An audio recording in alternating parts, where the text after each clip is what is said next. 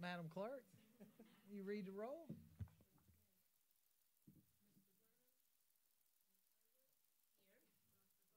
Here. Present. Yes. Here. Here. Ed, do you mind Yes. saying a few words before we start getting into the budget? Yes. Let us pray. Lord, we thank you for this day and for all that you've done for us. We've had an opportunity and yet a blessing to go through the Easter season. But I think the premier question that we ask, that each of us asks, after Easter, then what? What happens after Easter? Do we continue our trek towards sensitivity? Do we understand the resurrectional power that we gracefully experienced? What happens after Easter? Do we take off the beautiful clothing, or do we put on a real sense of what this city is all about and allow that presence to overshadow us? So the question is imminent, but the answer is right there before us. We ask it in your name. Amen. Amen. Thank you, Reverend McDowell. So we are trucking along in the budget process journey, and I wanted to say thank you to council for giving us a little push and direction. Chief Jenkins and I, and working with his team since we met last on the subject of the fire pay plan, have really dug deep, and I want to tell them thank you because they really tolerated me and some long discussions and hours putting the presentation together, but it really was their research. I know several of you, Dr. Bustles and the mayor in particular, were asking questions about scheduling and staffing and giving examples of maybe even how hospitals do it and different approaches that we need to look at, and they did that. And so the direction to me, I think, was to bring some of that research back to the Public Safety Committee. But I spoke with Chairman Duvall over Public Safety, and we met with him and went over the presentation because in the essence of time where we find ourselves this budget season, we really thought that it was better to bring it back to all of council and go over it as a group. And so that's what we're here to do today. And I hope that you all find the information enlightening and informative as we have to make bigger decisions about the pay plan. And at the end of the presentation, Missy Kaufman and I will talk to you about some recommendations, funding related recommendations as well. So we will get started. This is the Columbia Fire Department update. Mr. Aubrey D. Jenkins, Fire Chief, Mr. Mickey Folsom, Assistant Chief, Mr. Christopher Kipp, Assistant Chief, and Mr. William Brocious, Community Risk Reduction Chief. And they will walk you through the creative recommendations they've come up with regarding leave and staffing and the proposed pay plan update, which you're already familiar with, but we'll finalize those updates for you. Chief?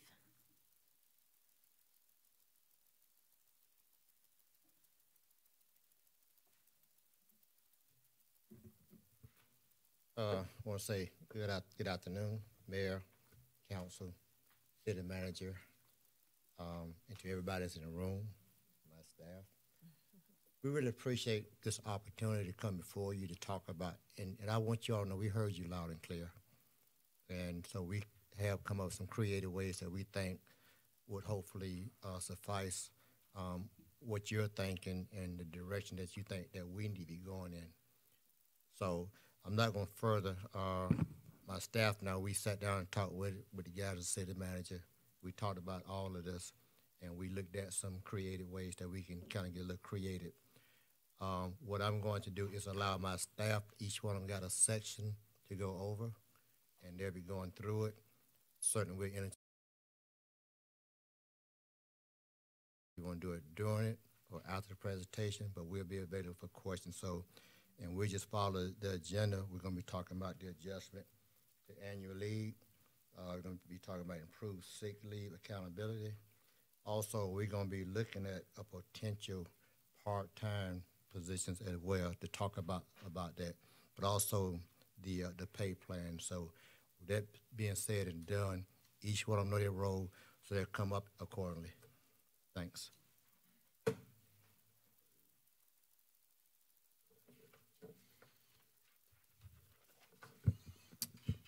Good afternoon, everyone. I'm Christopher Kipp. I'm one of our fire department's assistant fire chiefs. I'm over operations. And being over operations, I want to bring two items to discussion that pertain to us in particular. That is a way of using annual leave and maybe a more flexible, accountable way, and also want to tell you about improvements we're making to our sick leave management. The first, speaking about annual leave, currently we select annual leave, meaning everyone, all suppression employees, select it in October or November for the following year. And I hope you're thinking how crazy that sounds and unrealistic, because it's very hard to anticipate 11, 12 months ahead of time what time you'll need when in the coming year. But the reason we do that, we've done that for as long as I've been here, is to maintain two specific priorities. And the first is to ensure that we have proper staffing each and every day. Before I go further, just a quick introduction to some of the words I'm going to use. When I say day in the fire service, that actually means day and night, because our firefighters work 24 hours straight. So the ones who started work today at 7:45 in the morning are going to keep working today, tonight, until 7:45 tomorrow morning. So work 24 hours straight. So if I say day, please think day and night, or 24-hour shift. Now the term shift also, in addition to a demarcation of time, is also a name for how we organize our department. So we actually have 3 shifts. Think of those as 3 military platoons of employees. Each shift has 129 seats that we need to fill, and those are seats on fire trucks. We have 32 fire stations, 51 primary, first out fire apparatus, and 129 seats to fill those. In charge of the shift, in charge of all those personnel, is what's called a division chief. And the division chief's first job every morning is to ensure that all 129 seats are full for effective staffing, so that our firefighters are kept safe, and so that they can effectively go out and respond to any emergency, solve whatever problem they're called to solve.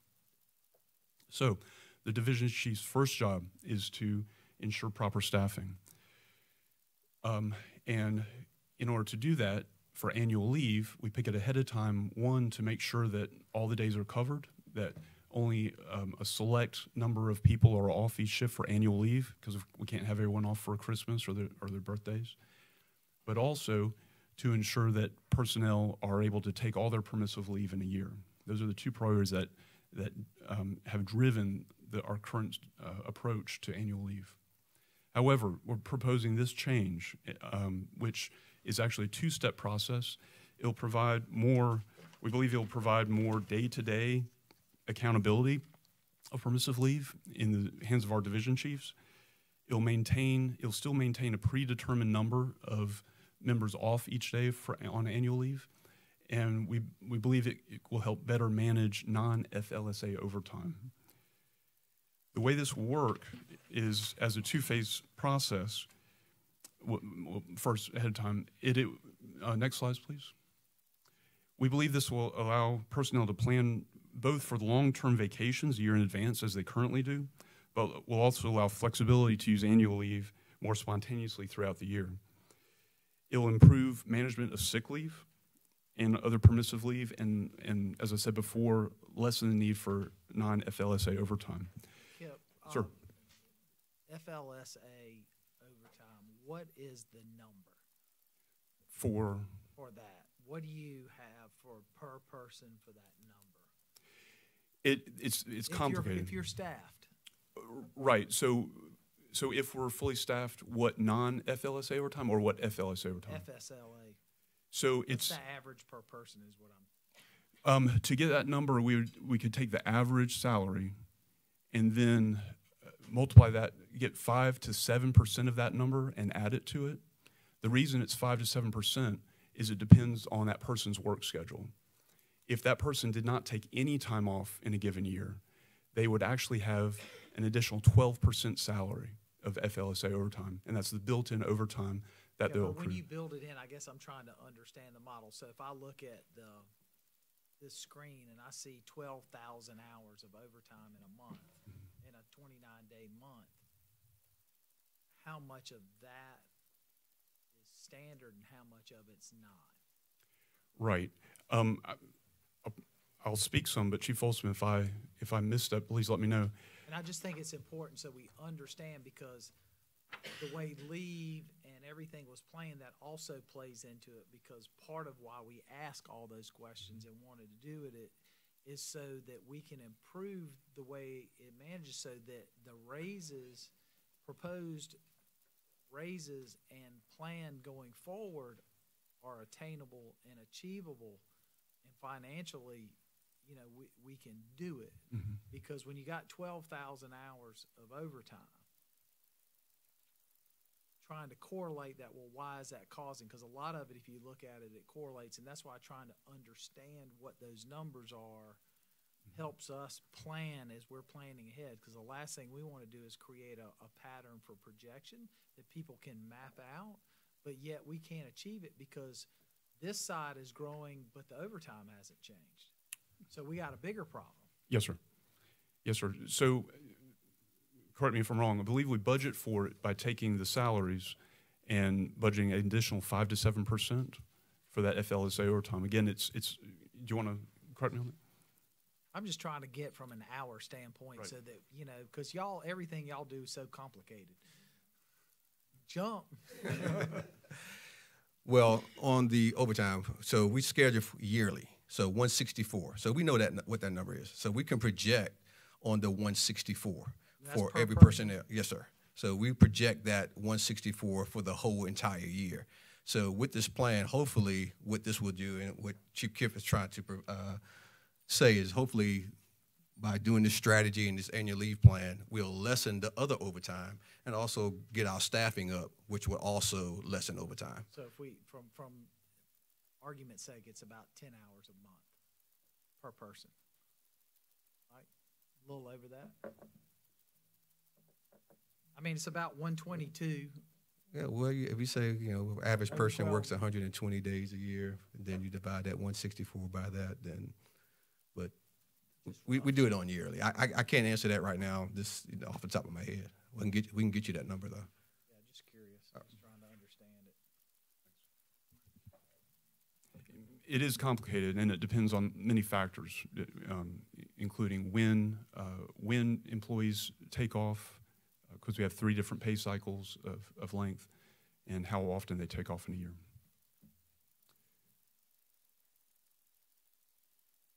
But back to the annual leave usage, we'll go a slide ahead.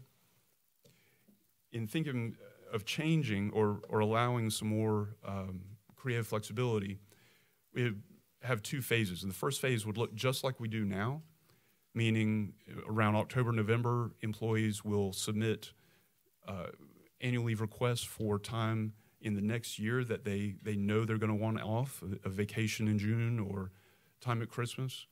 And our division chiefs and battalion chiefs will process that, rank those according to seniority, and award those annual leave requests. However, the change would be that our personnel would not be required to use all of their annual leave, which we currently do. So they would be allowed to have some floating annual leave shifts, or Charleston Fire Department does this and calls it casual leave. The way that would work is, next slide please, is during phase 2, which would be after that initial selection process, when an employee identifies a time that he or she would like to take some leave off, They would check a list, and if there are slots available on that day or shift to take, they would apply their request to the division chief, and the division chief would be able to control the staffing for that day more closely to actual time. So you can think that the current way we select annual leave is very restrictive, both for the employee and for the division chiefs managing the staffing. And to have just this simple adjustment would allow flexibility on both sides, both for employees taking the leave, which would help with their work-life balance, but just as importantly for our shift leadership to be able to manage the shift, ensure proper staffing for our effectiveness. Next slide, please. Put in a quick example just to walk through this. We have firefighter A, who has earned 120 hours of annual leave for the upcoming year. 120 hours equates to 5 shifts, 5 24-hour shifts. And next slide, please. And so during the phase 1, she requests to use 3 of those shifts for a vacation in June.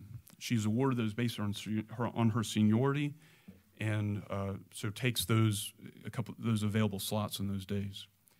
So phase 1 is ended, and she steps into the new year with 2 additional floating shifts available, and that allows her in February, when she hears about that her family has decided on a family gathering in April, she's able to request to use her remaining 2 shifts of annual leave to take off during that time.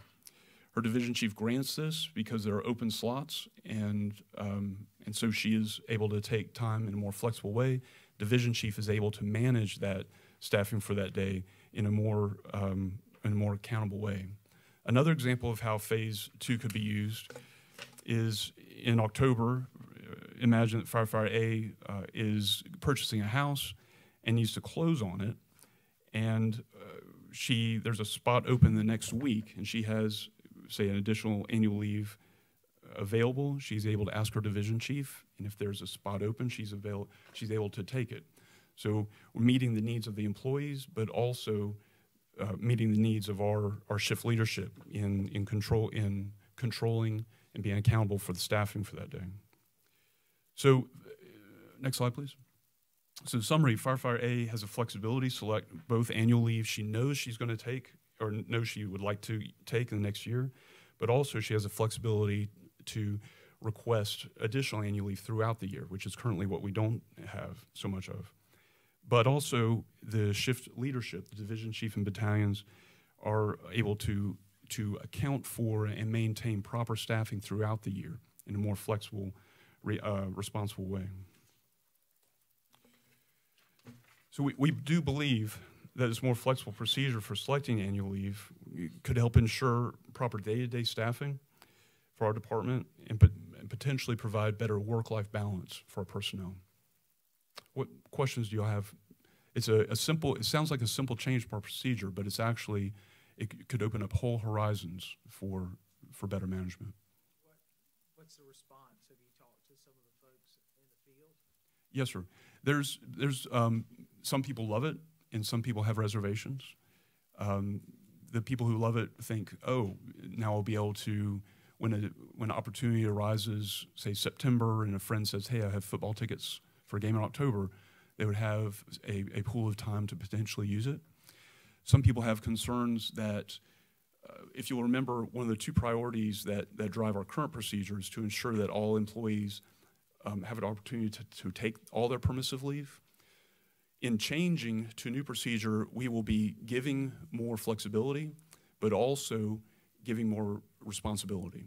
And so employees will need to be much more on top of things in managing their time, which I believe will be better accountability on that issue, but also in the department in general. The hesitation, if we're just speaking, I guess, bluntly about it, is because the personnel on the front end, I mean, were essentially, I guess, being insured all of their permissive leave was already scheduled throughout the whole year. The hesitations that some may have is that a division chief may have to say no because if the slots aren't available or if we don't have proper staffing for a particular day, but that comes with the accountability that we're looking for. So I don't see that as being a big issue, Mayor. I'm sorry. If they're, being flexible on both ends of the spectrum. If somebody actually wanted to plan out all their vacation, they still can do that. So Yes, sir. they actually have flexibility on both. So there's really no handicap, and that becomes an individual decision. One of the things we kept hearing, and looking at the data was that there was, by planning so much in advance, it created a lot of problems where people were having to switch around and trying to get things done. Where here, I think they got a little more flexibility. It's still hard for me to think about planning that far in advance, but I guess, if you got the flexibility and now you can do it, because it makes more sense to me, having that ability to do that and kind of balance it out, because you can pocket some stuff. Yeah, there may be a risk, but based on the way we've been operating, I'm not sure that there is a big risk. I think it actually gives you more flexibility. Agreed. And sorry, go ahead. Did you all think about, has the whole year in advance thing been pretty supported by the firefighters? They like having that much advance notice about their leave. But one of the things we had kind of thrown out to Chief was a potential quarterly schedule or something where you can look at holidays and popular times in chunks as opposed to an entire year in advance.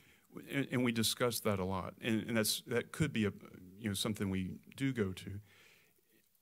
It would be, there are plus and minuses of both.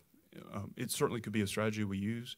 One limit would be if somebody wanted to take, if we had it by quarters and said, okay, each person needs to use a quarter of your annual leave each quarter, that could limit the amount of time someone might want to take in a portion of the year.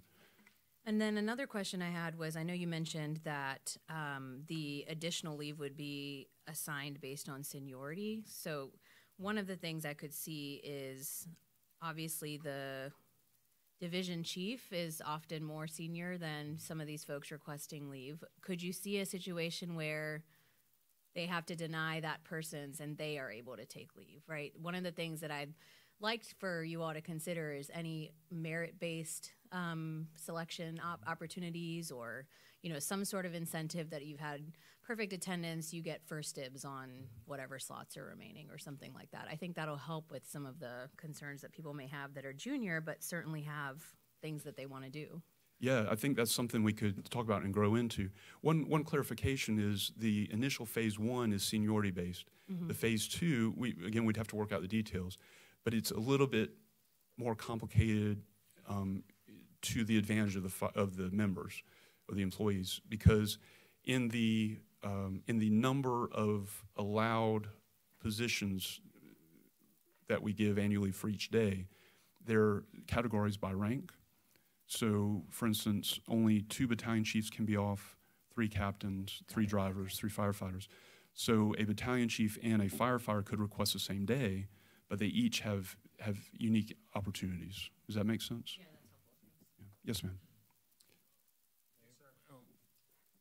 One of the difficulties in having a conversation about this is the differences in the fire schedules and the amount of leave they have to accrue before they can take. They have to take a shift, which means they have to have accrued 24 hours before they can get on the thing. And I believe during our conversation we talked about the advice from the older people on the department was, if you are a brand new firefighter just coming into the suppression field, you should not take leave your first year. You need to bank those days and have them ready for the next year. So I think it was complicated for me to understand, because you're talking about 24 hours at a time. And when they take 24 hours and 48 off, if they take a shift off in the middle of the week, you really have a full week off. They have, you end the shift, you got 48 hours, you take a shift on leave, and then you got 48 hours more. You've got a week off. there are a lot of nuances to scheduling the firefighters.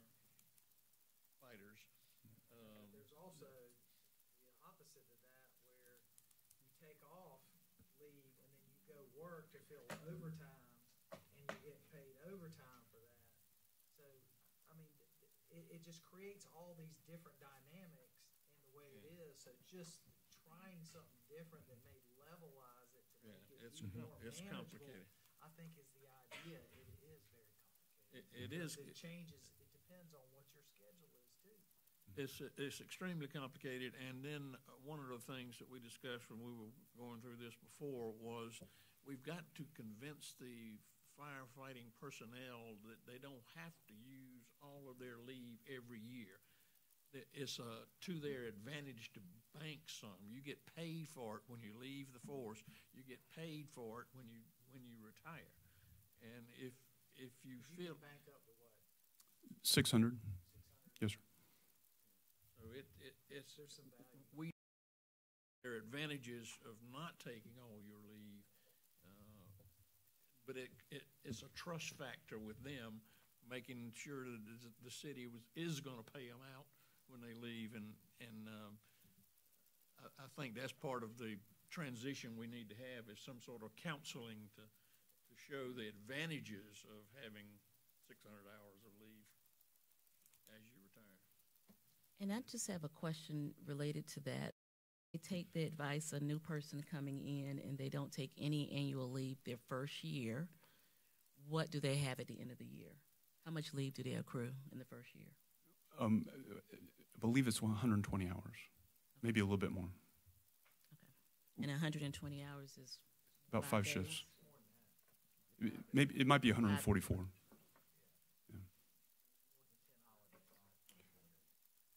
24 days. Okay. So just 5, not just 5 days.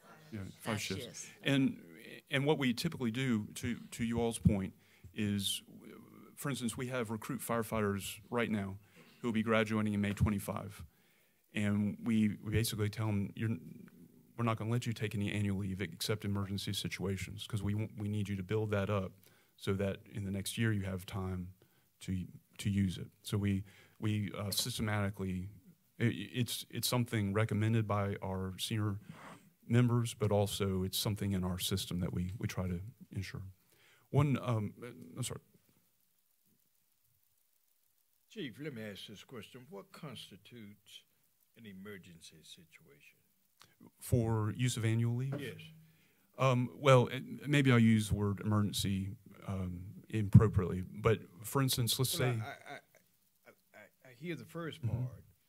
Then, of course, we come to the second half, the sick leave part. What constitutes that on either side, if we could talk about that? Okay.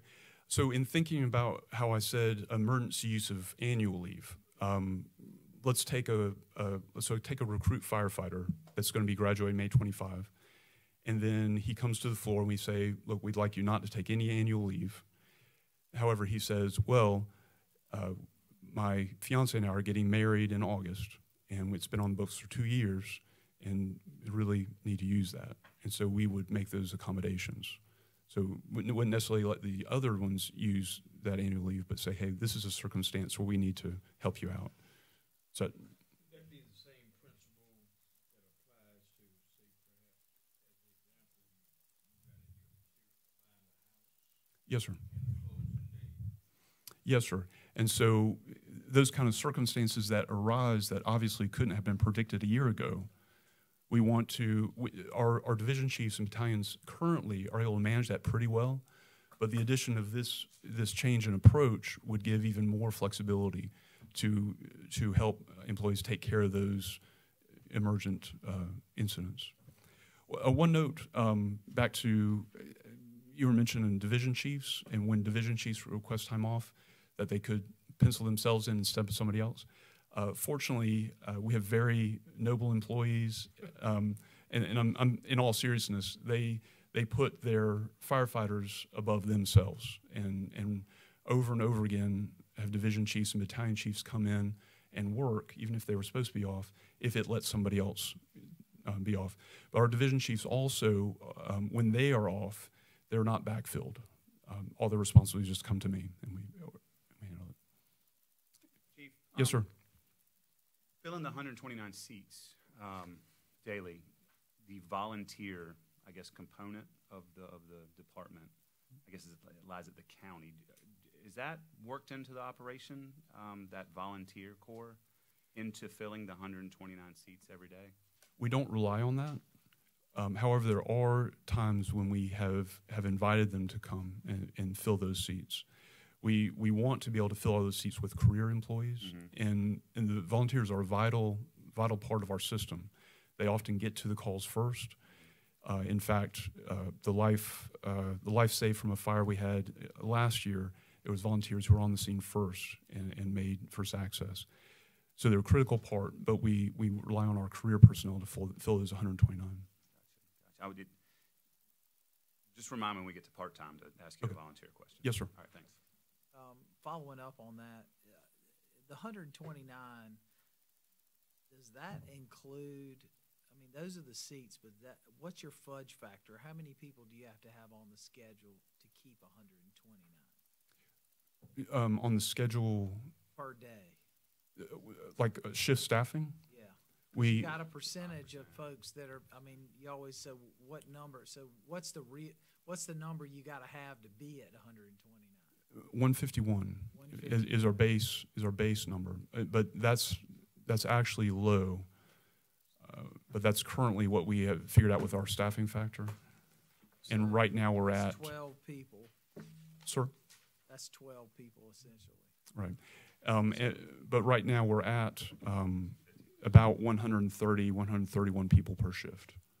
So you're at 131. What do you realistically need per shift truly to be safe? Because the reason I ask is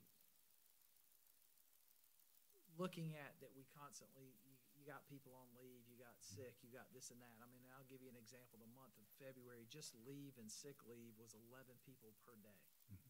Right? But we had 17 days per overtime per day on top of that. So trying to understand what's the number that gives us the balance across, levelizing the overtime, but also make sure that you have enough people to account for sick leave, annual leave, and other things that keeps the safety factor in play, that we know that no matter what, our guys are safe. If we have 151 people per shift, those are the numbers we calculated so that we would be able to ride 129 people every day. So that's 129 on suppression. Yes, sir. Right. Right. It's So that, 100. 151 includes battalion chiefs and everything. Yes, sir. So we're at 458 right now, which includes everybody. What is our number for suppression? For suppression, it is 391. So that's Currently. 130 for 3 shifts, right? If everybody was working. Right. Yes, sir. So if we know an average of 11 to 12 people are off every day, that's the number we need to be targeting, plus probably 4 more, 6 more people. Yes, sir. And the We 4. really need about 18 more people per shift. So you're talking about 60 people, roughly, for argument's sake, to get us to where we're in a really safety. 60 more people per day. Okay. You got 3 shifts. Am I saying Yes, that sir. correctly? Yes, sir. Yeah, 60 to 70 is what we need. And those numbers, the 151 per shift, were calculated using something called staffing factor, which I won't go into those details. But what we're finding is that staffing factor is too low, and actually we need more people because it has not let us correctly navigate things like military leave, FMLA, which those throw a lot of difficulty into staffing. And how many of that is on average? Those categories. How big of a number do they play in this? Well, so on Sunday we had 3 people on FMLA, 2 on military, and so that's a big chunk. On top of, Yeah, and those are things we can't really control, and have very little ability to predict well.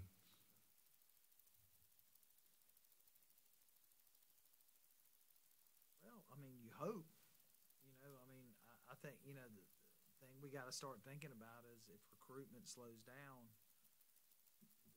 what do you do? And then I think that's where you got to start, really thinking about, should we be, we're wearing people out by going to every wreck and everything else. I mean, at some point we have to make a decision if we can't staff up, because we're going to put people in danger when they go to a fire. It's just things we got to be thinking about as we continue to move forward. But it's purely in the numbers.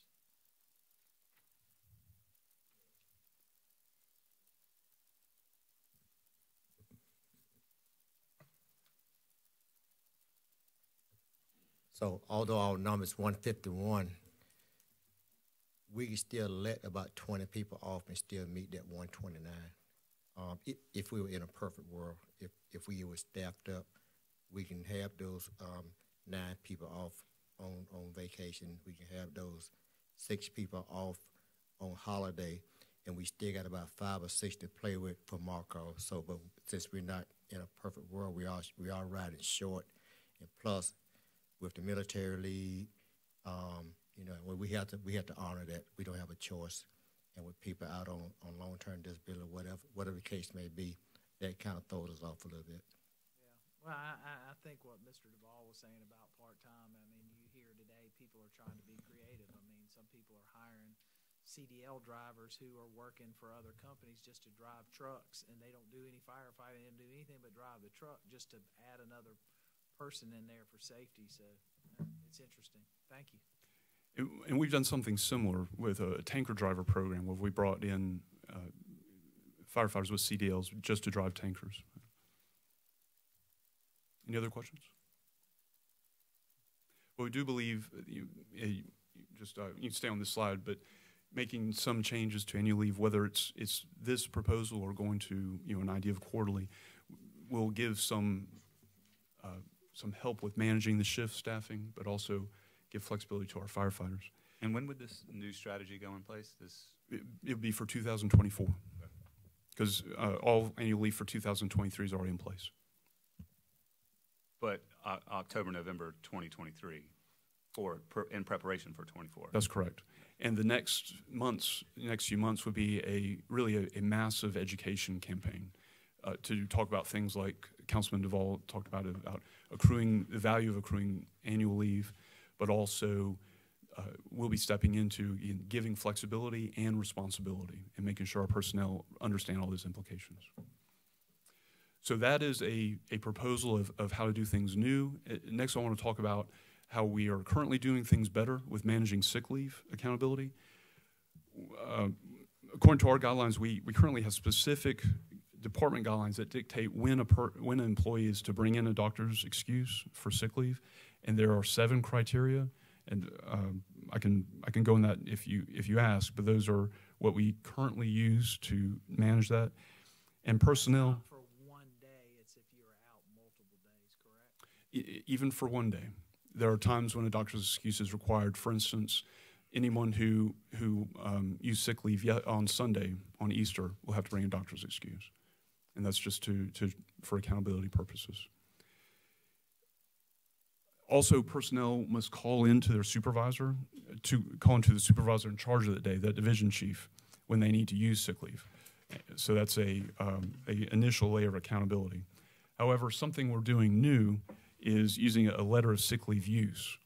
And we started this January, and what it means is once an employee uses 72 hours of sick leave in a calendar year, their battalion chief issues them a sick leave use letter to say, firefighter X, you have used 72 hours of sick leave this calendar year, and outline some other expectations. One being they'll need to bring a doctor's excuse in for the rest of the year regardless, and that they'll need to call their immediate supervisor.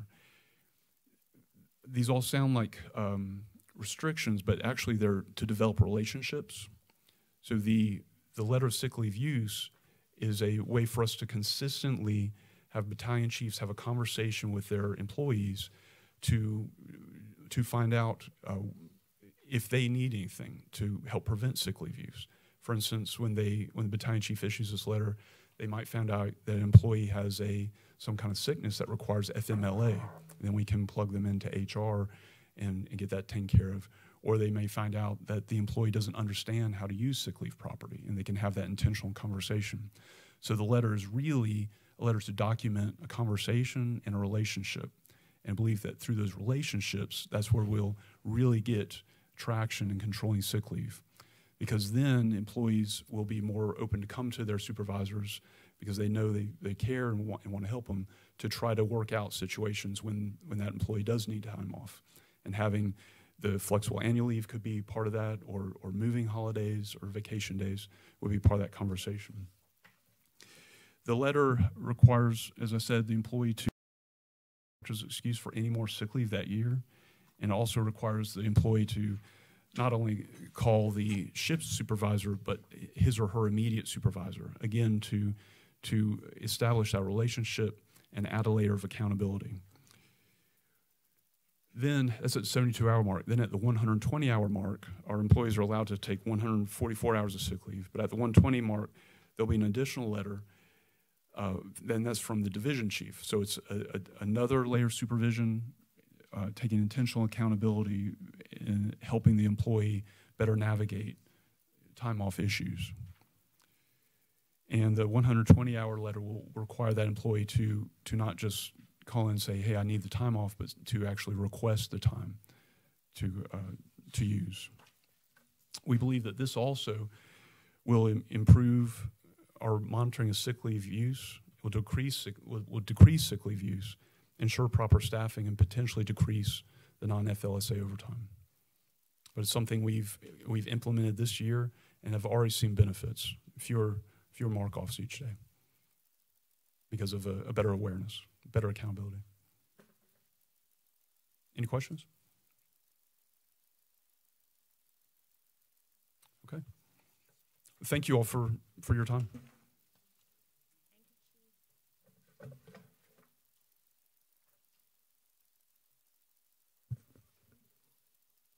Good afternoon. Will Brocious, Division Chief. So I handle our and our accreditation. So basically data and numbers and statistics. That's my job. That's my thing. So what we're going to talk about, my portion here that I've been tasked with is on part-time staffing. And so Chief Jenkins and of course staff, we've conducted some research on the use of part-time firefighters, the effective use of it, how can we do it, what are some of our challenges, so that'll be a bit of the discussion here. So some of the research includes a few examples from other departments that we've reached out to and that we've basically want to emulate some of what they're doing and then model it to match what we do here at Columbia, which includes West Columbia Fire Department, Greenwood, North Spartanburg, Beaufort, Town of Port Royal, and Sumter. Now, the major difference in these departments versus us is that they're a little bit smaller. But let me tell you about some of the advantages. One advantage, it gives us an ability to recruit some firefighters. Coming from someone who used to work part-time, so I worked as a full-time firefighter, and then on my days off, because this is my trade, this is my craft, rather than go build or work on cars or paint or do something else, this is what I know how to do. Exactly. So I would go work part-time at another fire department. It was something that I felt comfortable with. And there's other firefighters that want that opportunity. Perhaps they work at a smaller department, and they want to come to Columbia because we are a larger department. We are busier. And perhaps they haven't felt comfortable yet making that full-time jump, that full-time leap. Maybe part-time would be a way that we can get them interested in the department. So come in, make sure we're a good fit for you, make sure you're a good fit for us, and hopefully we can recruit those individuals. Another advantage to this is we're not the only ones in this boat. There are several other fire departments, not only in the area, but around the country. And so through Chief Jenkins' connections and working with some of our local fire departments, we haven't dialed it in yet, but we're hoping that some of these other fire departments would be on board with possibly allowing their firefighters to come work part-time for us. And in an instance, we will allow our firefighters to go work part-time for them, maybe perhaps where we don't have to buy a new set of turnout gear for that individual, or they don't have to buy a set of turnout gear or et cetera for those. The physicals, medical records, all that stuff could be transferred back and forth. Mr. Mayor, I believe is the last public safety meeting you were talking about the challenges of small departments and large departments taking people from each other. Well, this would be one way that perhaps we can all work together to benefit all the communities and the surrounding areas. Flexibility in the hours of the shift Absolutely. Is that a mindset instead of 24, 6, or 12, possibly? So again, this is still early on. I think we have to look at every possibility, and that's one thing Chief is still pushing us to look into. So maybe it's 12s, maybe it's 8s, maybe it's 24s. I think once we dial it in and come up with something that, again, works best for Columbia Fire, I think it could work. Some of these other departments, they have limits on that very same thing, or you're only allowed to work, X amount of days because they do it in 24-hour shifts. And so to make sure that that individual's not crossing over into full-time hours, they limit their hours. But perhaps we can look at something like that and say, hey, look, we only need an individual for 12 hours, or we only need an individual for this amount of hours here. Would that help with folks needing time off? So let's say somebody needs half a shift off, and somebody could fill in 12 hours where this person, maybe they have their kid has a play or something they got, and they don't need to give up a full shift, and that way there could be a pool that works. So that sounds like there could be some interesting flexibility to help people with their personal time.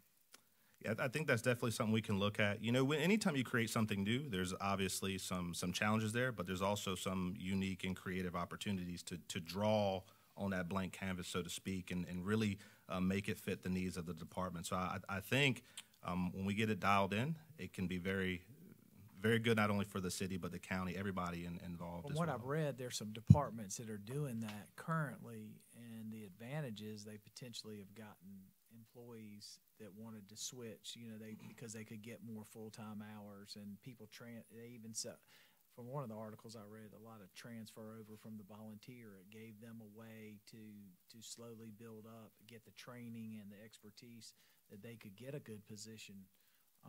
It's a very interesting concept. Yes, sir. There's several advantages to it. Like you said, one would obviously be the volunteers.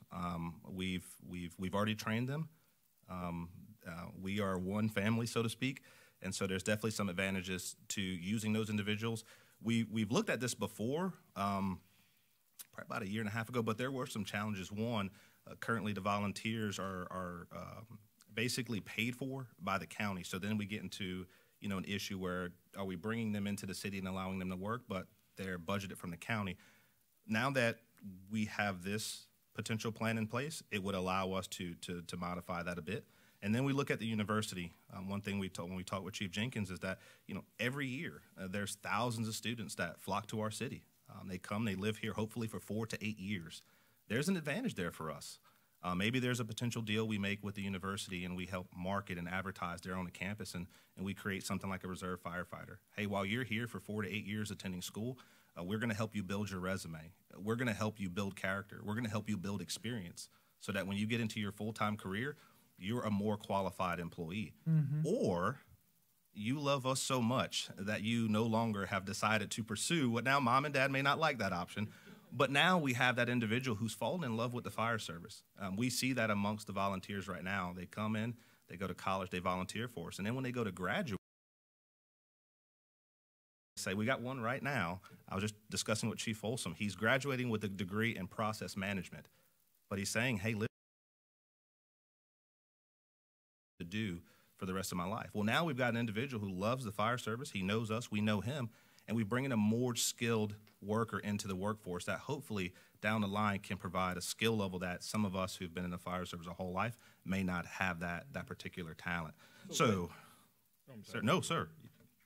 So that enlarges the potential for recruiting. Yes, sir. That's and we're discussing today, when Chief Folsom and Chief Jenkins talk about the pay, that's about recruitment and retention. When Chief Kipp is talking about the annual leave and the sick leave, that's about recruitment and retention. We want people to see our department as a place where they want to work and remain. And the same thing here. They may come in as a part-time employee, but we want them to come in and stay and remain here for 25 to 28 years. That's the main goal behind all of this, while also having a positive impact on the cost when it comes to overtime and budgeting. So, no good deed goes unpunished, as they say. There are some cons that we'll have to work through, but I feel that we have the talent and we have the bandwidth, so to speak, to conquer these cons. And one is training. How do we get those people vetted? How do we ensure that we provide them the same level of training, although they may be a firefighter at another department. Are we meeting the same standard here in Columbia? And I don't want to say we're better than others, but we are busier, and we do have some unique things. You look at our city, we've got 5 major colleges, universities, 3 interstates, trains, 3 major rivers. We have a lot of things that other communities may not have. So we have to make sure those individuals are trained to that standard, that when they're riding our trucks and coming in to protect our community, we're protecting them as well. So when it comes to part-time, that may mean we need to add some more part-time training instructors. That's something that we've been talking about for a while. We may have to do that. But that's pretty much the biggest con is vetting those individuals, making sure that we keep them safe, making sure that we can provide their uniforms, their gear. And a lot of those cons go away with using volunteers and converting some of those over to part-time individuals. Will, do you think that the publicity that is generated by Columbia Fire, the PR that you put out every day on your fires and all, does that help with your recruitment of these part-time people? Without going into details, I will say my Facebook Messenger has been lit up recently, just the hint and the small little trickles of rumors about part-time. We've got firefighters from around the state that are ready to come in. They're interested in it for the exact reason the mayor's not interested in the number of calls and all. That's what is appealing to somebody in the fire service that's been sitting in Chiral 2 calls a month. It could, but I'll also give a big kudos to our training staff.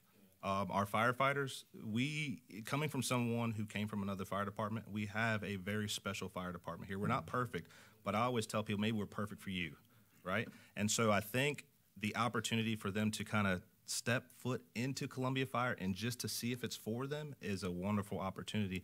It can be intimidating. Again, as someone who came from the outside, it's a very large organization. There's a lot of people to get to know, but this perhaps breaks down that wall a little bit and perhaps gets that person in. So our social media, we've been doing the virtual ride-alongs. We've seen fruit from that. We post, our PIO, Mike DeSuma, does a phenomenal job working with our city marketing department, working now with our city talent acquisition team. We're pushing forward, this message of we want folks to come here and work here and then remain here as well. In your research, have you come up with any, can you put a dollar amount on how much a part-time person may save us over the course of a year? How much a part-time position that you don't have to pay those fringe benefits and all? Has anybody given you any number that you? Yeah, that's a tough one because I'm not in charge of the budget, so I don't want to speak out of pocket or out of turn. But for round numbers, if an overtime rate is at $30 an hour and a part-timer is at $15 an hour, just on the surface, using round numbers, you'd be saving about $15 an hour in that 24-hour period. Now, those are not concrete numbers, and I don't want to speak to the budget, but just round numbers. So that's something we could do further research and provide those numbers at a later date. If you had 10 part-time positions that you could fill from your volunteers coming in, and you were saving, say, $50,000 per position, that mounts up to a pretty big hunk of money over the course of a year using part-timers. It could. Again, I'm not the budget person. I do numbers for responses and calls. But yes, sir. And the other thing is it's not only just about saving money. It's about safeguarding our folks. And so right now, I think that's the most important part of this is that it creates a balance. I mean, eventually we're going to staff fully up. So, I don't think this is a money issue. I think this, to me, is a safety issue and making sure,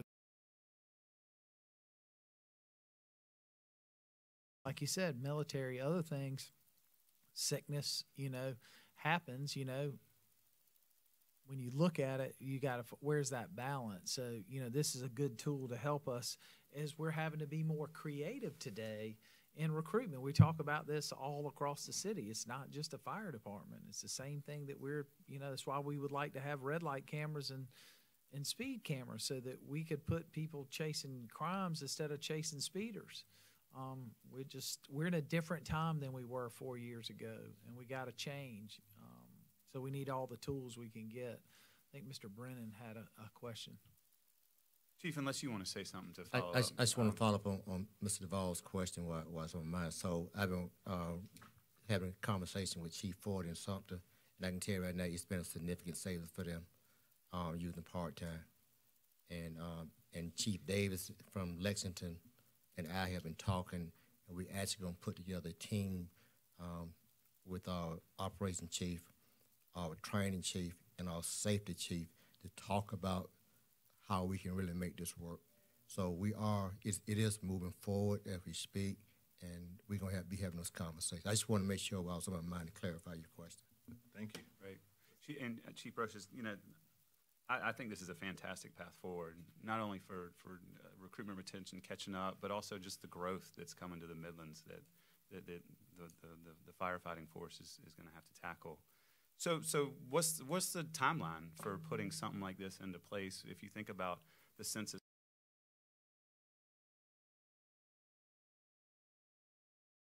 here, fire department, essentially, that I'm sure we would have to work something out. And I guess we would have to put a line item in the budget specifically to fill this part-time staffing as y'all move forward. So how quickly can you get it up and running? Well, the fire chief has just mentioned that he's already working, so this is a priority for us. And I don't want to speak for Chief Jenkins, but it has been tasked as, I won't say number one, but a very high priority for staff. And so we've already kind of got our assignments. I met with the volunteer coordinator this morning. I spoke with the training chief this morning.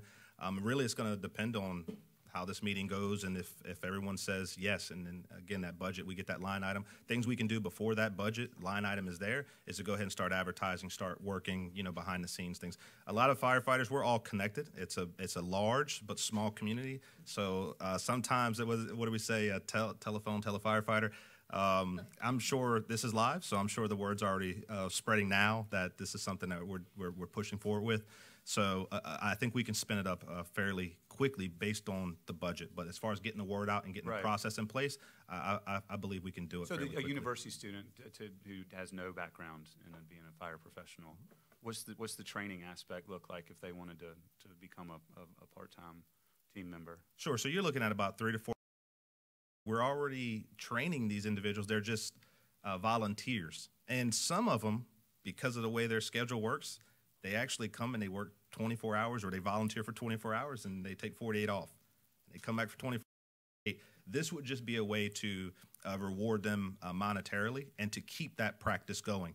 There's other fire departments that see what we're doing and have already offered some of those. They get paid to go through the training is what you're telling me. They get reimbursed.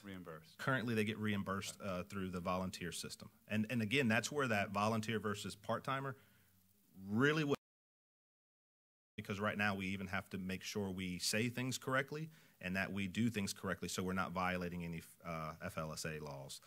But I think Chief just spoke to growth. Again, this opens up a whole world. Chief Adams with fire prevention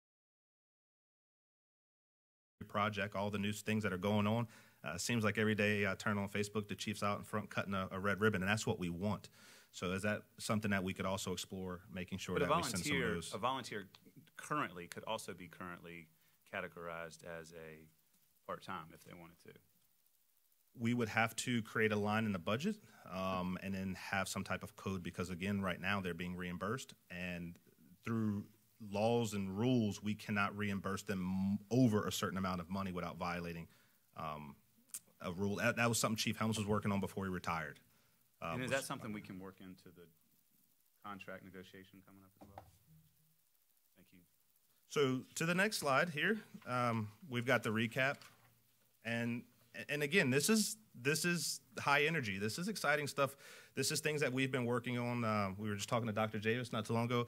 It seems like a year in the making now that we've been trying to find creative ways. Everybody around the country is trying to find that way to make their departments better. So the new two-phase process for annual leave usage, again, that accountability, making sure that we are not only a flexible department, but also holding folks accountable for that. Potential use of part-time firefighters, I think we covered that well. Some of the benefits that definitely are there, some of the challenges that I'm sure we'll be able to accomplish. And then staff continuing to work to find creative solutions. I don't think we're done.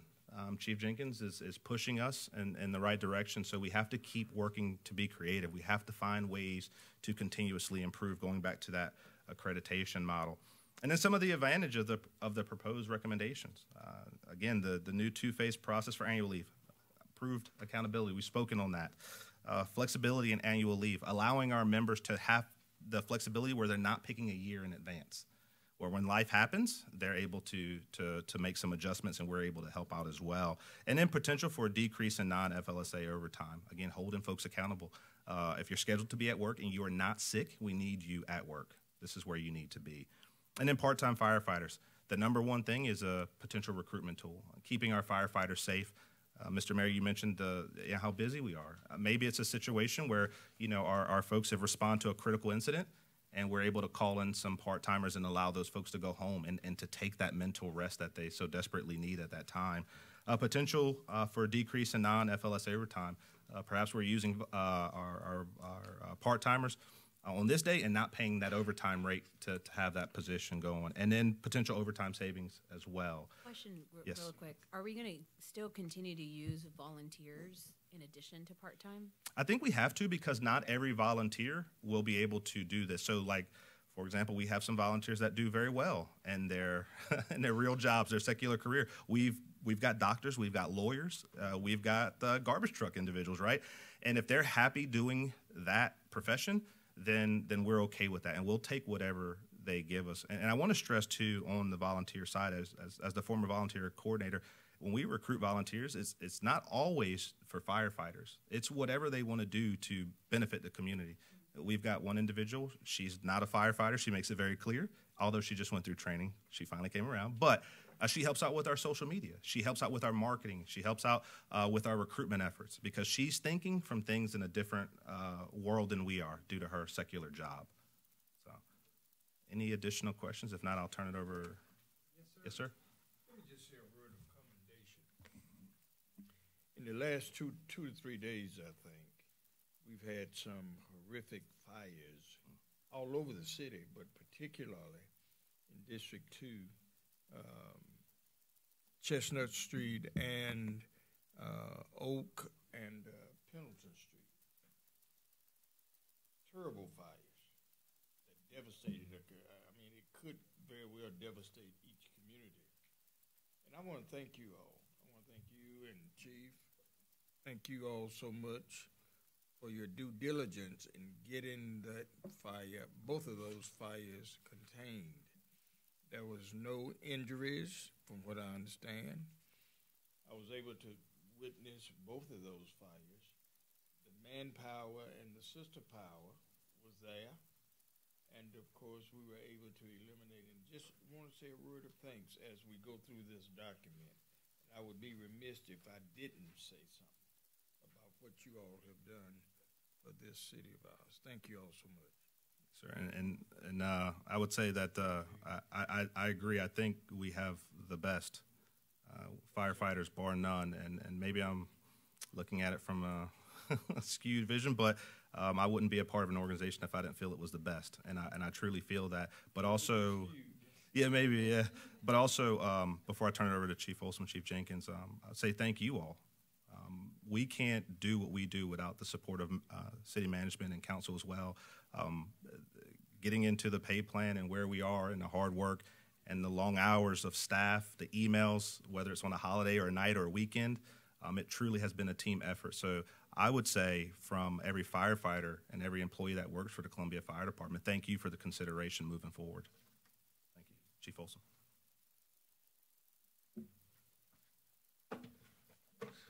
Afternoon, Assistant Chief Folsom. I'm here. Thank you, City Mayor, councilpersons, City Manager. Here to talk about the employee compensation. This study, we talked about it before, so we're going back over the same thing that we talked about in the past. In 2021, Evergreen Solutions was engaged to evaluate the strengths and weaknesses of the City of Columbia's current system, collect salary data to study internal equity, and adjust the current compensation system to better reflect the market. Now, doing this analysis, they did the whole city as one. Evergreen just didn't do the fire department. But I'm here to talk about the fire department, so we can get down to the nuts and bolts. As a result, the market study and some additional work by the consultant made the following recommendations: establish new pay grades and a step program for sworn firefighters with corresponding pay adjustments. New pay ranges are being recommended as well for non-public safety positions throughout the city. Next slide, please. Now, this current map chart y'all have seen before, and the way we based those numbers, you can see we also have the call volumes on the side. When you look at our call volume, and let's just take, say, let's look at Myrtle Beach call volume. We double the call volume what Myrtle Beach does. And if you look at our current pay versus their current pay at that time, which some of these on this list, their current pay has changed. We don't have those numbers on this list, but when you look at that, you can see a big disparity. Next page, please.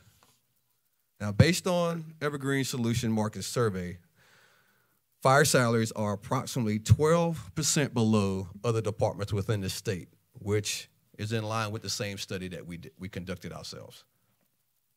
Proposed solutions. Step one, create new pay grades for fire using salary based on $43,800 for firefighters. Step two is to bring the employees to the minimum and increase salaries by 3% and take it to the closest step. Now, the estimated cost. Estimated cost in the city, as you see highlighted in blue, is $1.48 million. And that's with that's being fully staffed and with the fringes. You can go to the next slide. Now, here's an example of the chart. Just like the police department, you know, the police department have their grade. I think theirs are in the 200s, and the firefighters, the fire department will be in the 300s. And this is how our proposed minimum would look. So currently, you notice on the previous slide, our firefighters are right at $34,000. You know, but now once we get this rolling, we'll be at $43,800. So the total compensation package for the city and county, just the implementation of this, is $2.8 million. We have any questions? Mayor, you're smiling. You like it, right? My question really is, you know, looking at it as we make this adjustment, how many more people do we have to hire to get levelized? Because we can't make this adjustment and have 12,000 hours of our average has been pretty significant. We had a month where we had 15 more employees and we had 16,000 hours overtime. And why I'm saying that is because I'm concerned about making sure that we have sustainability and the fact that, you know, pay is, yes, that's part of it, but we got house renovations and everything else. So I want to make sure that we're not just addressing one issue. We're making sure that we give ourselves cushion. And then the other thing is I want to make sure that, I don't know how to say this the right way, but Just say it. I want to make sure that the people who earn the pay get the pay. And those who just glide by and do the thing, you know, in this scenario, there's an automatic you're getting it no matter what. So how do you differentiate that moving forward? Everybody needs to be brought up. We all agree to that. What? But moving forward, you shouldn't guarantee a 3% if you're working the minimum and you're the guy who's taking every day off, everything else, and the one who's causing the problems. Why should you get rewarded? Well, I don't understand how that works. Conceptually, I get this part. Well, I'm glad you like that part. But everything that we have talked about today, I think we stressed that the importance of accountability. Chief Jenkins gave us direction, and we took that and ran with it.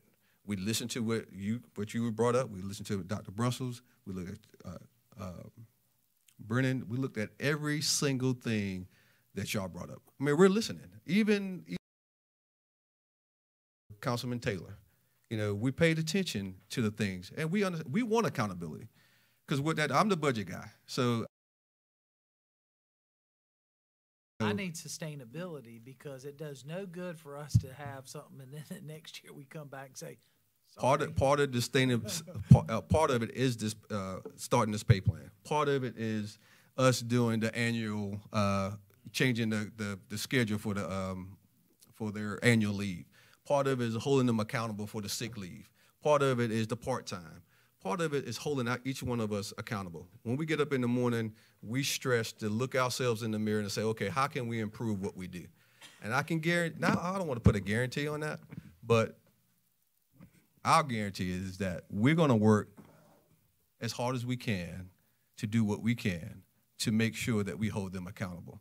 Because we're not only accountable for you all as the protectors of the city or the guiding light for the city, but we serve the citizens every day that we get on and off that truck. And I can tell you, with the conversations Chief Jenkins had with us and in our group settings, we would be remiss if we didn't come here wholeheartedly thinking that this is possible and that we can move this forward. And with this pay change and getting us competitive, we're the best. We're the best department in the state. We are the state capital, and we should be the best department. And when you talk about the housing, we're working hand in hand on, and that's my responsibility. We're working hand in hand with support services in the city and in the county to make sure that we're doing what we're supposed to, so that they can have somewhere safe and equitable to let it, to work out of. I know everybody's watching, but I'm correct to say that the county's finally approved the second set of gear, so we can actually get that done. Is that correct? That's working through procurement as we speak. Yeah, the county has sent their letter over. We approved it a year ago. I'm just saying. It's my understanding, yes, sir. They have. I would add Assistant Chief Folsom that about 2 weeks ago, you all promoted, was it 30? How many positions were promoted? 34? 23. And we stood there. I know a lot of council members couldn't attend that night, but Dr. Bustles and Reverend McDowell did. And you put us on the spot to get up. In between Dr. Bustles and Reverend McDowell, shaking each one of their hands and having a really good time with them, as a matter of fact. But one of the things that I know, I attempted to challenge them without coming out saying it, knowing that we were working through these discussions, is that the command is one thing. All of you in this room today, y'all have done a phenomenal job of presenting this information. You are advocating, as you should, for the team. But those promoted have a responsibility as well to make sure that if we are able to move forward with these proposals, that they go back and they communicate that properly, they help you educate, and they hold these firefighters responsible and accountable for what we're presenting. And I feel like if presented correctly, Mayor and Council, the sustainability part you're talking about needs to resonate, because it can't just resonate with Chief Jenkins or through Chief Jenkins or Chief Folsom or Chief Kipp or Chief Brocious. It has to come from the boots on the ground. They have to feel it. The culture has to change. They have to own it. And that's my expectation. Or I meant that. I mean, this isn't easy work, what we've been doing the last few weeks. It's worth it. But they have to be a part of it very actively and engaged to communicate what that means to, and what jeopardy it puts you all in, each other, if we're riding short and abusing overtime and those things. Yes, ma'am. These measures, I think, put a better system in place So if everybody's on the same page about that, but it can't just be you all in this room. It has to be that leadership that you just promoted, and everybody, it has to trickle on down. And I felt that in the room. You know, the families were there. We spoke to the families, and, you know, the sacrifice that everyone is putting into the career path that's been chosen is meaningful. I mean, they get it. The families certainly seem to get it. And I do feel like, you know, the wages, not just because we've done a study that underscores that we're below where we need to be, but we want these folks to be choosing career paths where they want to be promoted, like you just did, and where they believe in the system and the culture is changing. I think that's the key about it being sustainable. Ms. Wilson. Well, So, yeah, I talk. think it's a blend, and we hear a lot, and I think part of that is making sure that they're engaged in the conversation, and they're all. But as we talk about this compensation package, you know, I mean, this is about 90% of the department is getting an adjustment. And I guess my next question really is what, you know, it says $2.8 million, but the reality is it's really more than that, because this is not accounting for the new staff coming on or where we need to get to. So what we really need to start looking at is what's the real cost for this, because we got to have more bodies. I mean, because this is just getting us where we are today. And what we know right now is we're still short. And so what is the real number when we get there? It's the number. This is it. This It's fully is the staffed. number. And I asked them to run that number at fully staffed, Mayor, and to go, when we met with the county, to go over the number with them at fully staffed as well, so that they could plan accordingly. And there's some discussions going on. I mean, very valuable discussions. I think the county administrator, you know, understands it, very receptive. You know, we all budget in this, in the work that we do, not just with public safety, but city or county-wide. You don't always budget at 100% because you know you're going to run vacancies and all that. But in this instance, we felt like we needed to run the numbers at What fully is the staffed, number? so. What's the fully staffed number, personnel-wise?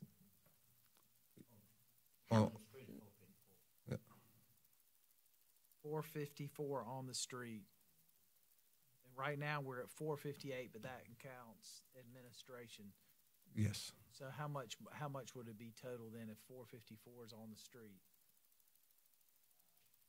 508 is total for staff, admin as well. So we're talking about another 54 people that need to be hired. Yeah. And Ms. Wilson, back to your part. Yes, sir. We listened when you spoke as well. Chief Jenkins has already, we already got a meeting scheduled. To even, if this pay plan don't go through, we're going to address the accountability. We're going to address the scheduling.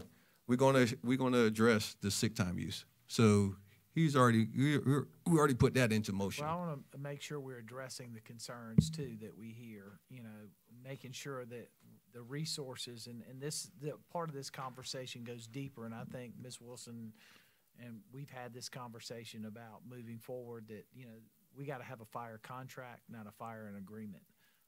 Because the costs, we need to make sure that we have the equipment, the safety, the factors, the backup equipment, all the things that are necessary. And we got to figure a better way to get things done, because I got to be quite honest, the fact that it takes us a year to get a second set of gear when we voted on it literally a year ago, and it shouldn't be that way. And this is where I do think that Mr. Brown is working much closer with us from the county side, but we got to figure out a way to compress that, because I do think that affects, because we made a commitment to the fire department for that second gear a year ago, and now everybody's looking at us, well, yeah, they're going to make this. I can hear them right now. Oh, they're going to make this commitment to this, but we're going to wait a year to see it, because it's unfortunately it's what's before us. But I do want to make sure that we're continuing to address the other issues, and I think you'll see that pay is always in the top 5. And look, let's be realistic. We're going to make a 9.2% adjustment here, and 2 weeks after this goes in, somebody's going to raise rates somewhere else. We can't continue to try to match everybody. So we need to make sure that everybody understands what they actually have. And, you know, I mean, nobody has made their base pay in 5 years that I can find. Nobody. But we also need to understand the value of our benefits, but we also have to make sure that we're investing in our houses. That's a value where people are. Equipment is a value. You know, we talk about the clean rooms and other stuff. Those commitments that we make, we've got to make that happen. And so I think as we continue to move forward, we need to address that. But we got to have a plan, though.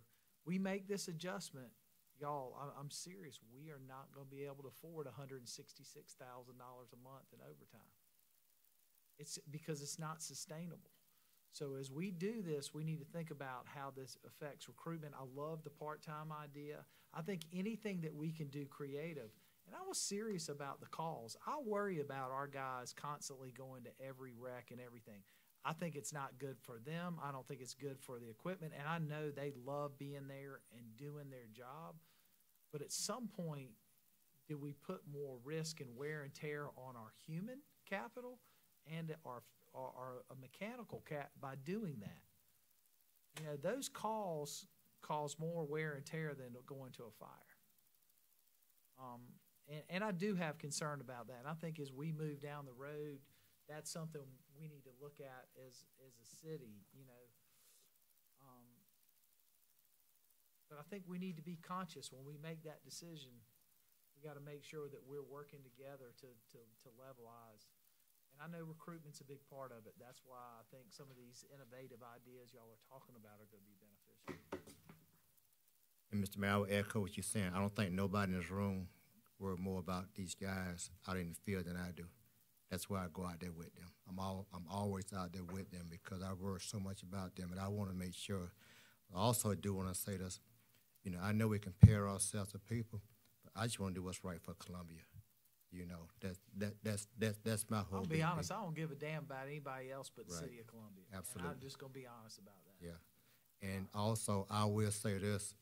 As a matter of fact, Chief Kip and I met with the division chief this morning before we even came to this meeting to lay out some expectations on going forward. And I am going to call a mandatory meeting with every chief officer in the department and our expectation going forward. And we got a golden opportunity. Ms. Wilson talked about all those promotions that we did. We got a golden opportunity because we got some fresh minds in some key places right now. And I think we need to make sure that we're harvesting those ideas. I think those guys got a lot of information, institutional knowledge, ideas, and they need to know that they can bring those forth. And I think when you show this plan that everybody understands what that means, you know, I think it needs to be clearly delivered so there's no confusion. Look, this is a plan moving forward. You can choose your path. And I think it's very important how y'all deliver that message. Any more questions? I got a question for the city manager probably. When do we have to wait for the new contract between the city and the county to get rid of the estimate for the city cost and estimate for the county cost? When will we reach the point where the city of Columbia is providing a countywide service and the county government buys into that service by helping us fund it? I think the next contract date. I do. I mean, you know, to not. Well, it may help put a little context behind that question. And Missy and I can go through the next few slides pretty quickly, but the reality is they have to budget either way. You know, they've got to understand what the needs are, particularly if we're going in this direction, because the costs will be more, and simultaneously we need to be having those discussions, Mr. Duvall, about the contract, and they're aware of that. I mean, there's not a time that we have this conversation to the point of even how, you know, and I get it. It's about the brand and how historically, you know, the citizens of the county are made to feel and understand that they are going to be protected. So Columbia Richland Fire, but I think a lot of that, if I had to give my opinion about it, is that we over the years have morphed into something that makes it feel less than a contractual relationship. There's not a time that you hear me talk about it, even when I am careful about the wording on these presentations. It's Columbia Fire Department. It's a contractual relationship that we have to serve. That hasn't really been the narrative over the many years. We've got to simplify this thing. So yeah, Change it. It's yeah. gotta be one united. And it- I think that's part of our problem is that it's divided, but it's really not divided.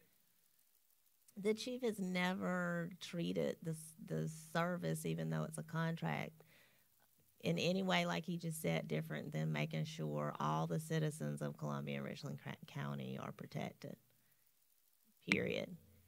When it gets down to the negotiations and is it a contract, yeah, it is a contract, but it doesn't feel like it is, and I'm not suggesting that it should feel that way, but we do have to meet our costs, and we do have to know with clarity that the funds are going to be there if, in fact, the county's expectations that every firehouse is covered and no one's riding short and all the personnel's in place. So if we give a number, it should be a number that's respected and budgeted for on their end. And I'm not saying that where we are right now that isn't being received, at least on the staff side. You know, I deal with the staff, so the administrator and his team have been wonderful in receiving the information. Or Yeah. can, yes.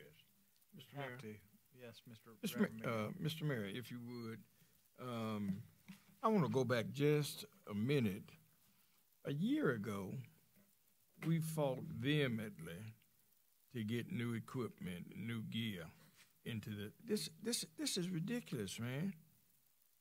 This is had this ridiculous. discussion. Huh? We just talked about this while you were gone. All right. Well, let me go. Well, I'm gonna say. Let me say what I need to say. I had to leave out. Hey, we gave you a plug. Don't worry. I mean, it's ridiculous. Look, I talked to firefighters this past Sunday. You know the question they asked me? When are we going to get our new gear equipment? That's the question they asked me. And of course, being who I am and some of the things that I said, oh, you're going to get it. I think it's ridiculous, man, that we approved this a year ago after much dialogue, and we ain't got new, and I hate to say it this way, we ain't got no new gear yet. These guys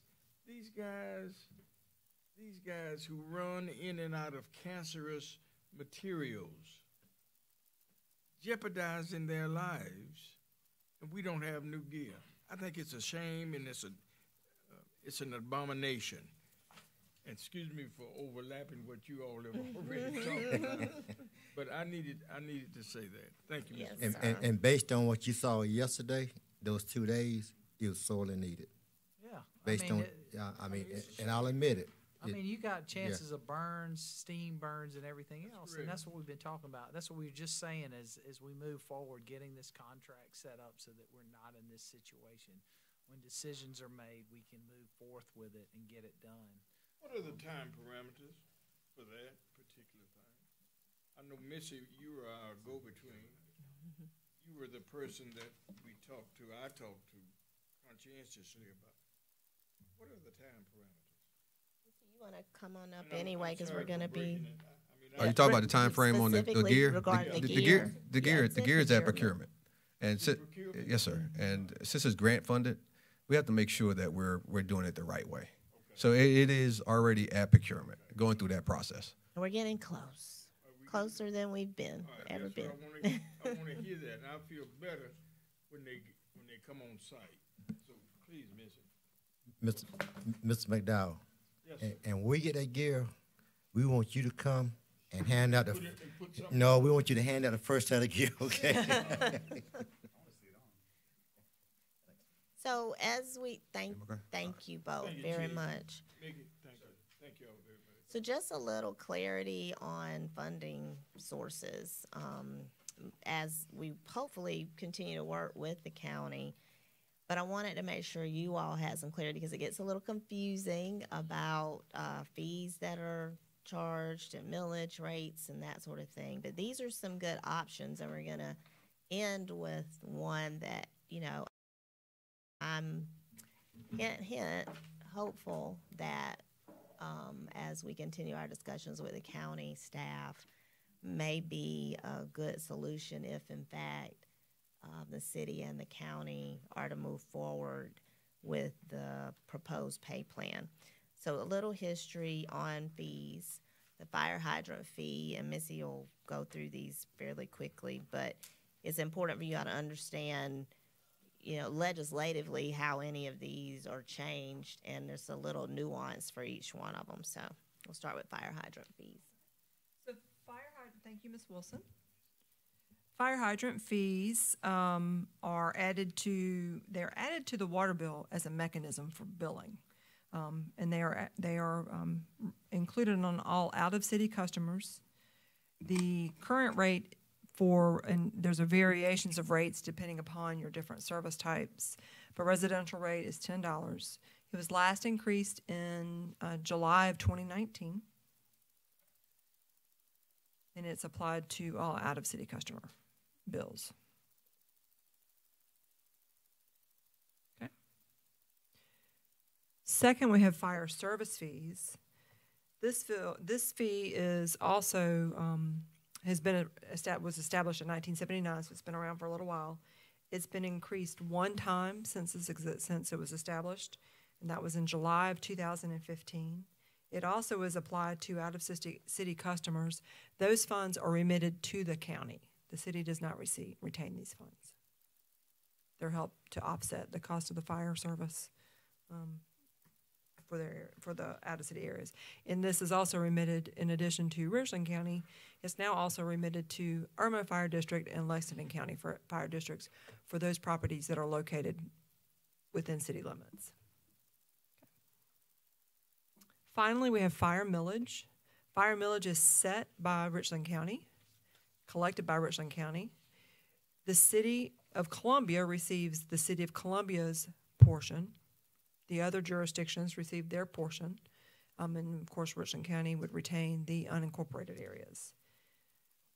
The current millage rate has been the same for the past 5 years. The value goes up, the rate doesn't change, but the value of the millage goes up. Correct. The mills have stayed the same. The county has not raised the mills either. Why it doesn't come directly to us makes no sense since we provide fire. I think that's something to talk about. And I'm just going to say, I'm not interested in raising rates until we know for a fact that we're actually collecting everything that's owed to us. We've already identified a handful of properties in the city that are non-tax paying entities that should be paying taxes. Conversation that we have lined up with the chairman and others is to do a true audit and make sure that we're actually collecting what's owed to us. I think there's a lot more property that's not paying taxes that should be paying taxes.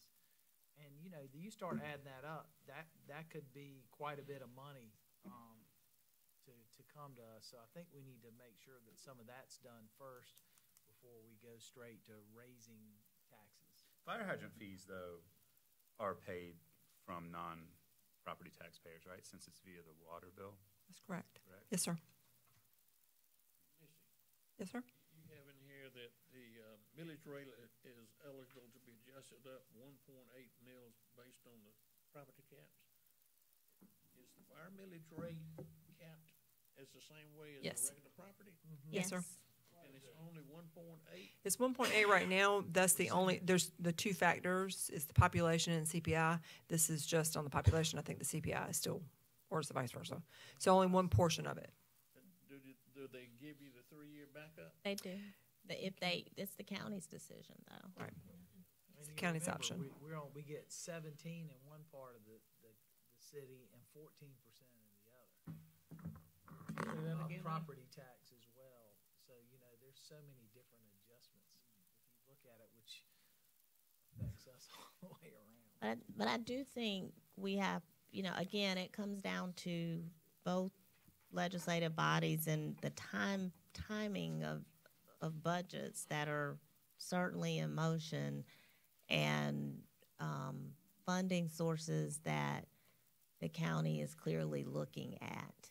So again, I understand about auditing certain things and other properties, and that certainly needs to be done. Whether or not that's going to be done before decisions will have to be made about moving forward with not only the fire pay plan, but I think the county's also beginning to look at, as we transition 911, and how they're going to afford to do some things they have to do. So while this hasn't been adjusted in the last 5 years, I certainly not trying to speak for the county, just in discussions we've had, I do believe this is something that is on the table, at least to be considered and looked at.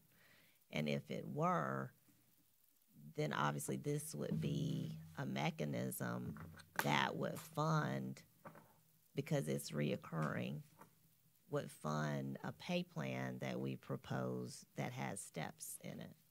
So the obvious choice by this manager would be that it's funded by something that's a sustainable way to fund it, because I don't have another, obvious solution for you on how to do that.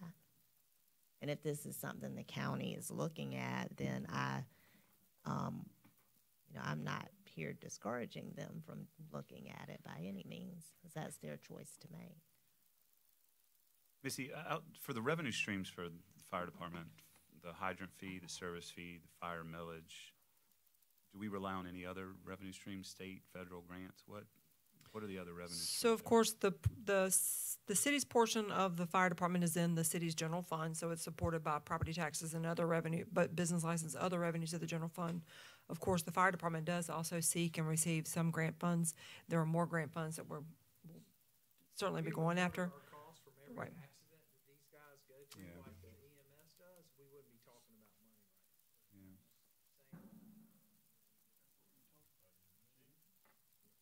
Yes. And it's just reality.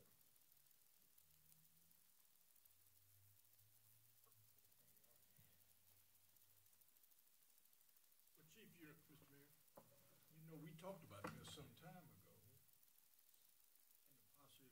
and and the possibility of that coming into play. It would certainly be something that we need to not only talk about, but to do. Yes, sir.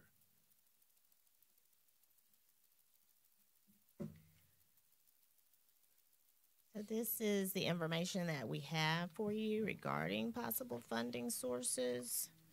And at some point, we'll have to make hard decisions about which direction we want to go. And of course, we're continuously in conversations with the county and sharing information with them as they make similar decisions. Do you have any questions about that? The 1.8. Well, if the county were to make the millage adjustment for 1.8 mills, it would generate approximately $1.5 million on the city side. So on both sides, it would cover the increase essentially. Yes, sir. Well, it just seemed to me, Ms. Wilson, that I think you're right in terms of how hard this decision is, or can be. But it would seem to me that there are two essential priorities that I look at. One, of course, is, the love of the city. The second priority, of course, is the man and woman power that's involved in the fire department. So it becomes a collaborative, and I can't say one over the other because both are important. The city's the city's approach to this has to have attached to it a human aspect, and that human aspect is varied when you look at it holistically, because it becomes a health, security, and safe issue.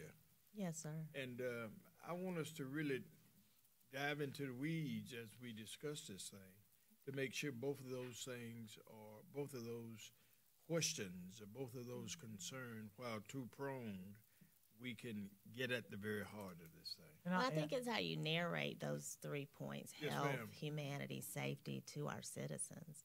You know, it's one thing to, over time, which I think is very noble as policymakers to, even on the city side, to say we haven't increased taxes for 12 years and we don't advocate, no one does want to increase millage or fees or taxes. But when you narrate it based off and directly tie it to a service that is directly tied to humanity, health, safety, it has to be tied to what the cost is actually covered, which this is one of, I guess, it's the fire millage. It's what it is for.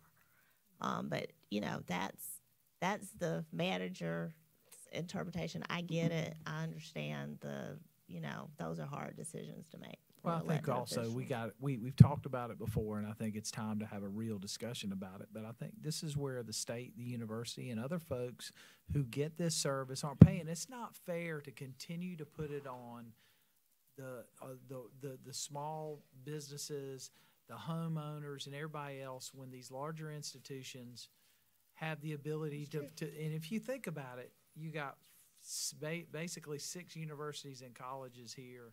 You got state government, others. If they would just, we're not asking them to foot the whole bill, but if they would contribute, it shouldn't be on everybody else's. And I think this is where we just need to have a frank conversation about that with everybody and find out a way that we can do that before we have to go back to the same people.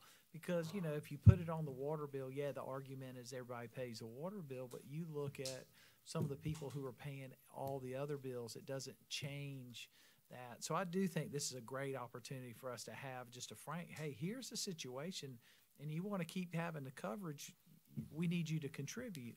And I think that's a fair ask in today's atmosphere because the costs are everywhere. Yes, ma'am, Ms. Herbert. I just had a quick question. Ms. Wilson, you said if there was an increase of the 1.8 mils, what would be the additional funds? Approximately $1.5 million towards the city side. Mm-hmm. Oh, I believe it.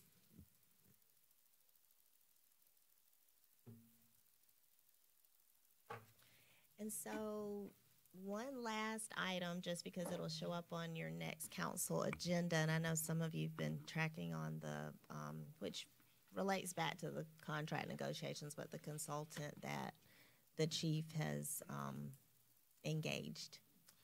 Yeah, so through previous conversations, we were tasked with trying to find a consultant, basically to do a study of the fire service. Where can we make improvements? Going back to that accreditation model, continuously improvement. How do we get better? How do we provide better service? How do we do it in an equitable fashion that's also cost effective? So we found a consultant. We've been through the procurement process. I want to, I don't know if it's appropriate to give a shout out, but I want to our staff at procurement and budgeting. They've been phenomenal to work with, as well as PMO, and keeping us on track with several major projects, this being one of them. So they guided us through the project. We went through a consortium, which means the city had to join a group of individuals. So it really cut down on the bid process and the time process and shaved out 6 months and made sure that we received the best value for cost. And so we selected a consultant. It should be on your agenda coming up in the next few weeks. So we'll just talk about the 4 phases. For one, it's a very in-depth study, 6 months long. This is how long it's going to take us. Phase 1, project initiation and site visit. This is where they're going to send their team here to Columbia. The goal of this is not only to study what we do as far as firefighting in the city, but holistically throughout the county. So Columbia, Richland, all of it. is the contract that we have, is it appropriate? Do we need to make adjustments? We hear you at the table in regards to we need to make some updates. Well, now this will allow us to have a chance to do that, and those suggestions will come from outside of this area. So it's a different look on it. And then two, baseline agency evaluation. So we'll study, do we need to improve here, there? I think there's been some talk of combining with EMS. What would that look like? This is all what this study is designed to do. Phase 3, future opportunities for cooperative efforts. So that's actually the part about EMS. I misspoke. I apologize. Also, do we need to increase our staffing? What does that look like? What's that look like to the budget? How do we plan for those costs moving forward? And in phase 4, development, review, and delivery of the final project report. I'm personally excited about this project. In talks with Chief Jenkins and other staff members, I feel that after we get this study done, I think the next step we should then take is to work on our 5-year strategic plan. Our current strategic plan runs from 2018 to 2023. So basically the goal would be we take what the consultant has suggested, and of course we have to balance it. Some of it we may be able to do, some of it we may not be able to do fiscally, to be honest with you. But we set a strategic plan for the next 5 years. Some of it's facilities or vehicles or staffing, whatever those recommendations are, and we continuously improve as a fire department and work our way to the international accreditation model. Any questions on that? Yeah, as you ask questions about staffing, I think the other question we ought to ask while you have a group at your disposal is, what if we don't get the staffing? What technology, what other programs, what's out there that help us fill the void? Because at the end of the day, we got to ensure we have safety and service both to our firefighters and our constituents. And so I'm deeply concerned that there's such a trend right now of people not going into service like there was before, both fire, police, in general, even, government employees. We see it everywhere. Everybody's talking about shortness and why they can't get the service. So I think asking the question, what's out there that we're not taking advantage of that we should? And why you got them here on the payroll, ask the questions. No, They're the experts. I think that is a very good topic to talk about. And some of these conversations we're already having. I know Chief Jenkins, he's part of the Metro Fire Chiefs in South Carolina, where they all meet. It's the same problems, not only throughout the state, but the country. Chief Adams, when he travels to conferences, when I travel, Chief Folsom. That's why it's important for us to sometimes get out of this area and have those intentional conversations with other fire chiefs, with other individuals that are on our peer levels to say, hey, what are y'all doing? I speak to an individual at Richmond Fire. The city of Richmond and Columbia, when it comes to the fire service, are very similar in challenges. There's a peer there that's on the same level I am. Hey, how do we support the fire chief? What do we need to do here? What are some creative things you all are doing? So there's times with Richmond Fire, we're sharing policies.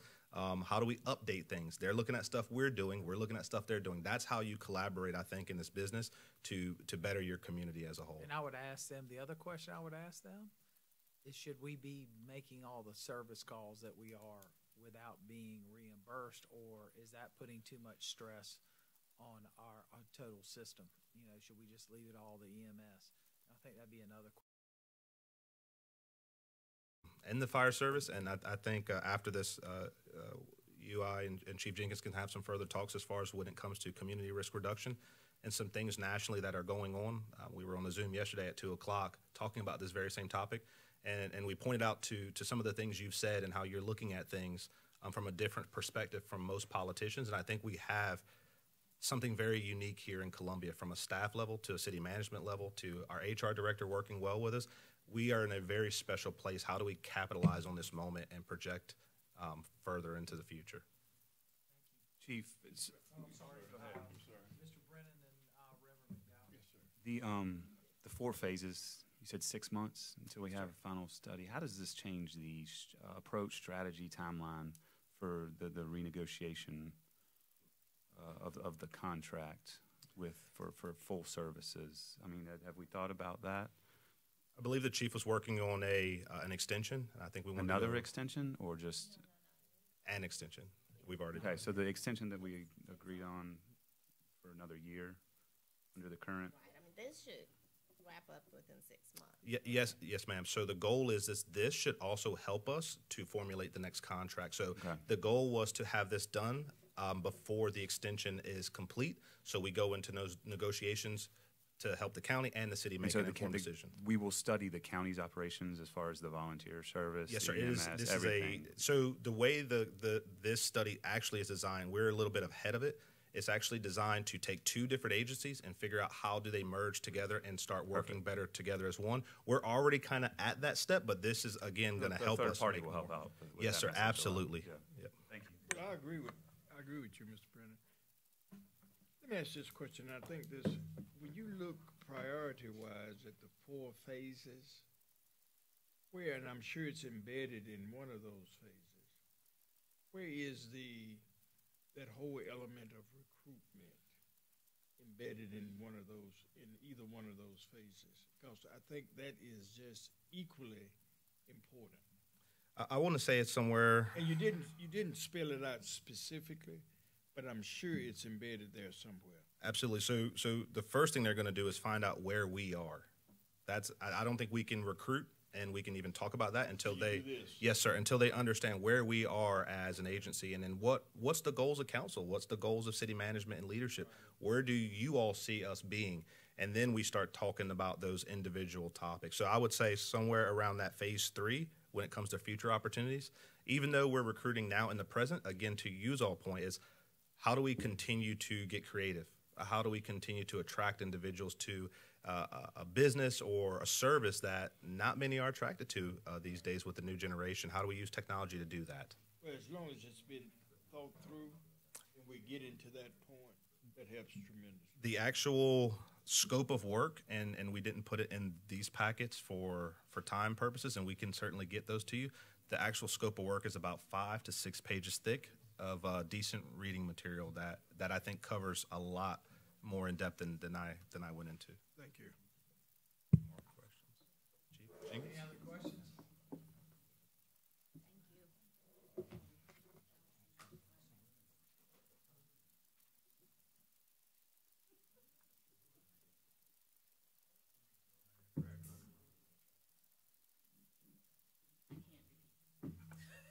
You shouldn't have said it then. You can't repeat it. You shouldn't have said it.